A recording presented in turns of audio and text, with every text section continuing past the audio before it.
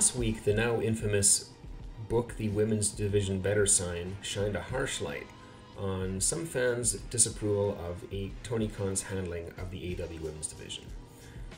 This week at least felt like a renewed focus of sorts, although I cannot stress enough that 1 week does not fix everything. It takes months of sustained focus and improvement to build a division up.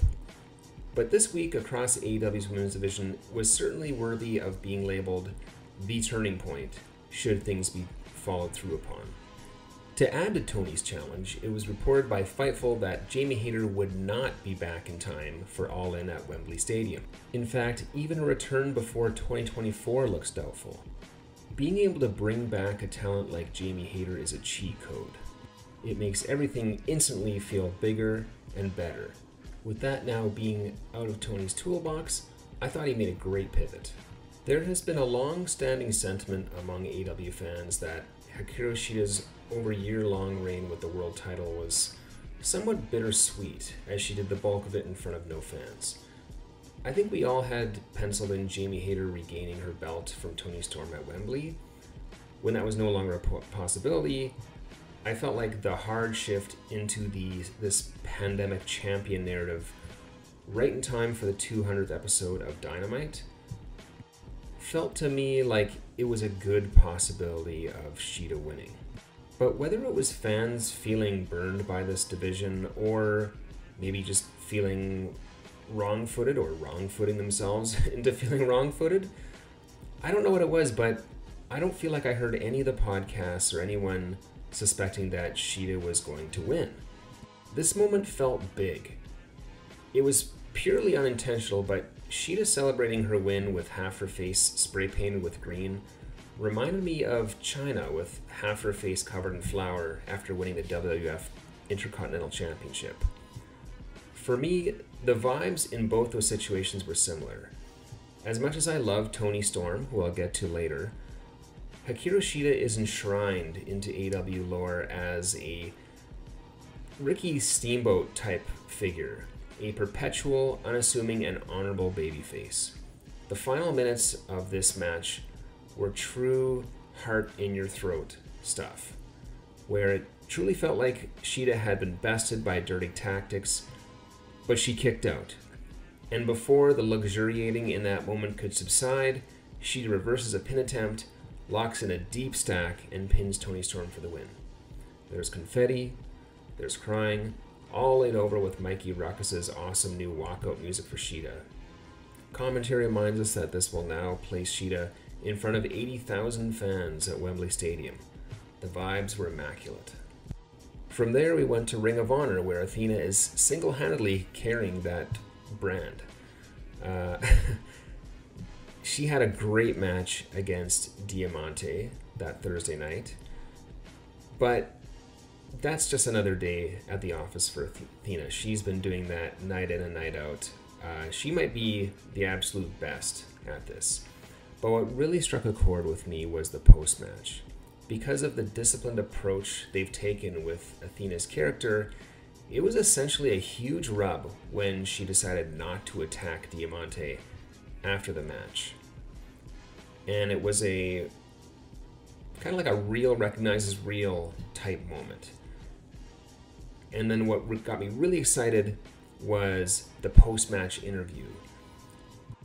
Athena, having already shown so much respect for Diamante, kind of gives her another rub and saying, you know, I know you have more, I need you to show it. And Diamante, as we see on Collision, was up for that challenge. I thought this was an awesome way to really give a big shot in the arm to Diamante's character. And I think her being paired with Mercedes Martinez is just such a great fit, and I love this development. What I think will go underrated this week is the Anna Jay versus Sky Blue match on Rampage. It was 7 minutes of snappy, snug action that utilized their over character traits, but it didn't really have a storyline built into it, so it kind of had an uphill climb from a heat perspective. And this is actually a good version of what I've kind of complained about with Rampage, where all too often you have someone who's in a storyline and being pushed versus someone who isn't.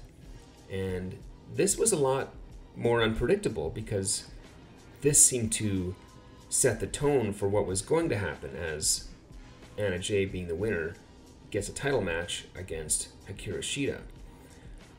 So while I think a pro wrestling company should have matches for the sake of being matches, because this is supposed to come off as a sport and matches are fixtures of the sport, this one was a bit cold. They could have done something maybe in the interim to heat up a little bit, but the in-ring was very good. Both these women got time, and while I don't think anyone is thinking that Anna Jay will actually beat Hikaru Shida so quickly, this match is a way of setting up that match. Instead of just having Hikaru Shida versus Anna Jay for no reason, at least there's a reason to set up that match. Then on Collision, we got what I think was an awesome match between Kris Statlander and Mercedes Martinez. Sometimes in women's wrestling, I feel like there can be an overabundance of spots that are holdovers from the WWE Divas era with, kind of soft kicks and a lot of participatory looking leg scissor stuff. This was exactly not that. This was a smash mouth, powerhouse, strong style fight. Even something as simple as Kris Statlander going face first into a turnbuckle after Mercedes dodged her running attack felt credible. And I feel like I keep saying this with each match, but this was Kris Statlander's best match since she's been back. Whether it was a bit of rust or whatever the case, Statlander improves every match. This match in particular, I felt like Statlander really exhibited her flexibility, getting visibly folded in half a few times, which was highlighted by her bump off Mercedes' spider suplex. And also in her winning pinning maneuver, she used that flexibility. It's probably something of a hot take, but I would say that this was the best women's match of the week. And then lastly, I'll just touch on Hurricane Tony. This was an absolute beauty of a performance by Toni Storm. She channeled her inner actress from the golden era of film, having a mental breakdown. She was perfectly overdramatic and threatening and unhinged with Tony Schiavone. I dare say Toni Storm felt more than just 1/3 of the Outcasts and more like her own entity entirely. I'm really excited to see what direction this heads in. So, like I said, one really good week of booking does not a division make, but this was a really strong week for the women, and I'm cautiously optimistic that this was the turning point. We'll see going forward. You can let me know in the comment section what you think of my thoughts. You can also look me up on Twitter at AEW_ONE. Thanks for watching, and as always, make sure the women in your life know how much you appreciate them.